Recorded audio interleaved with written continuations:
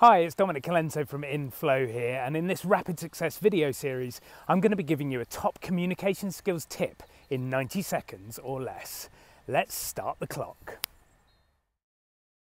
So I want to talk to you today about staying in the moment. I've just come off stage from giving a keynote at the venue behind me, and I've learned a real lesson in staying in the moment. Now obviously I had a plan, I knew what I was going to be saying, but I was able to react to the audience and tailor my content to the stimulus that they were giving me. So whilst it's really important that we have a plan when we go into those important interactions, whether that's a meeting, whether that's a conference call, or whether that's a presentation, it's also vital that we're able to stay flexible, that we're able to react to what we get and to tailor our content to the message. So that is my top tip for today. Stay in the moment, stay flexible, and you'll get a much better outcome.